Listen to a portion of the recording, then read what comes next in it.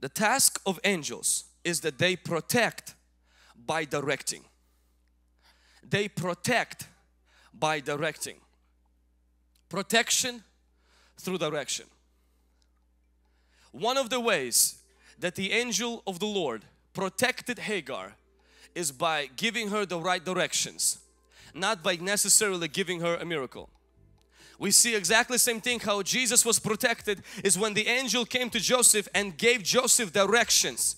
He didn't took Jesus supernaturally from the place where Jesus was and relocated him to Egypt. The angel came and gave him direction. And Joseph got up during the night. He didn't wait for 3 days to get confirmations. He didn't consult everybody. He didn't just simply say, maybe I ate too much pizza. Joseph got up quickly and he got protected because he followed directions.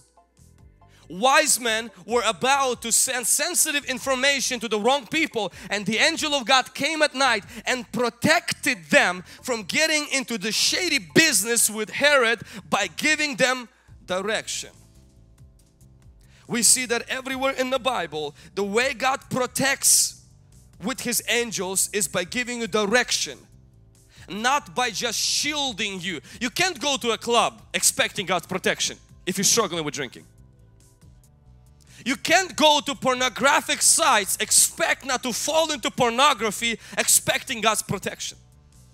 We can't put ourselves in a compromising situation and expect God's blessing when we simply disobey His direction. It's kind of like Lot being in Sodom and Gomorrah.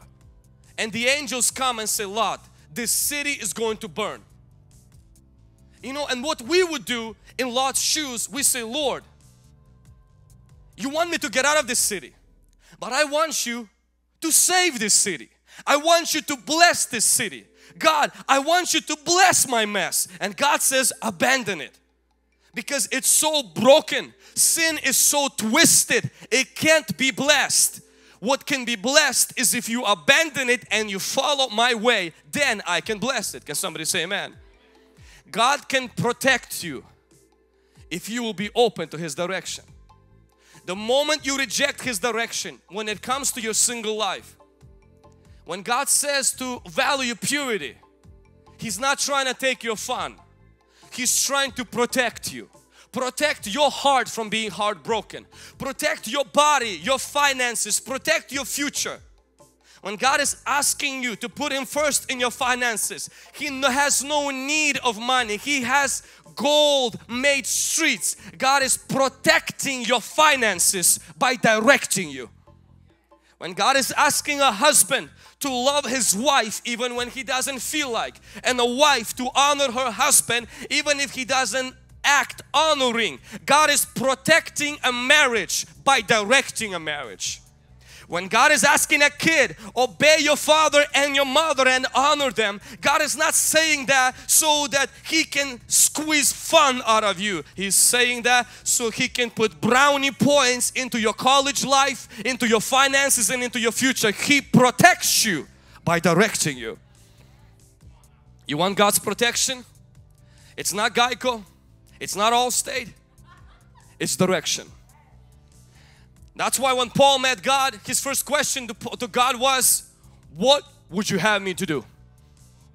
I'm headed to Damascus to kill Christians. God says, I'm giving you brand new directions. The same location. You're not going to kill them, you're going to join them. And Paul says, yes sir. And that's how he went. Many people today, they want God's protection, rejecting God's direction. Rejecting God's leading.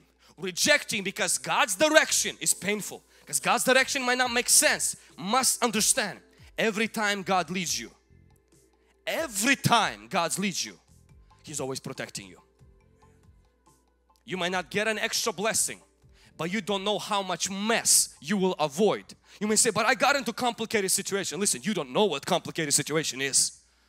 When you follow God, He protects you. Amen.